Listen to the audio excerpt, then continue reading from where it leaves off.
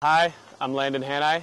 I'm here at Vine Village. I am a senior at Vintage High School, and my senior project is to have solar panels installed on the art building over there.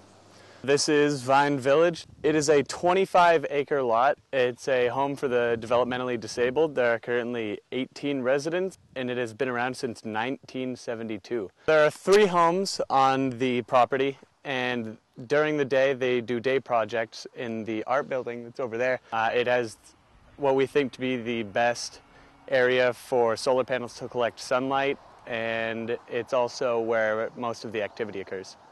So let's go take a look inside.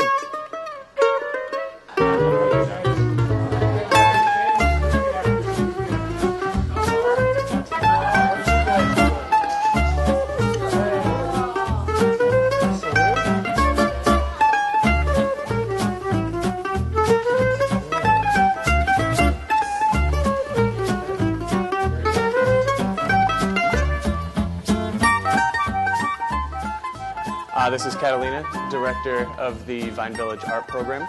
How much money does it cost in about a year to have this place run, Catalina? Around $2,000, so anything you can do to help us would be great, would be wonderful. And that is why we are doing this project.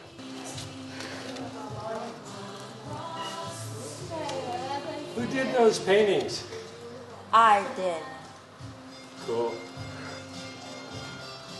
I'm Tim Hanai, Landon's dad, and we were able to put together an auction lot for the annual Vine Village auction.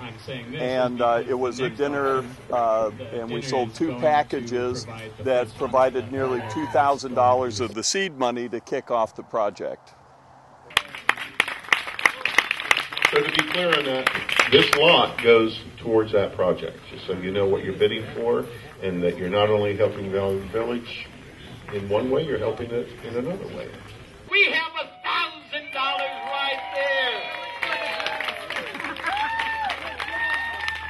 And so what this tells us in this position right here, that our summertime production is going to be roughly in the high 90s, about 97%, which is very good. We have a seasonal access average of about 87% in this one spot, but the overall came out very good.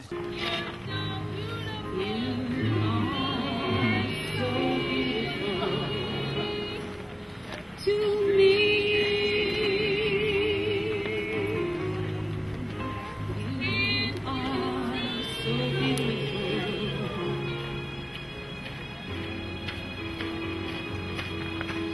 me.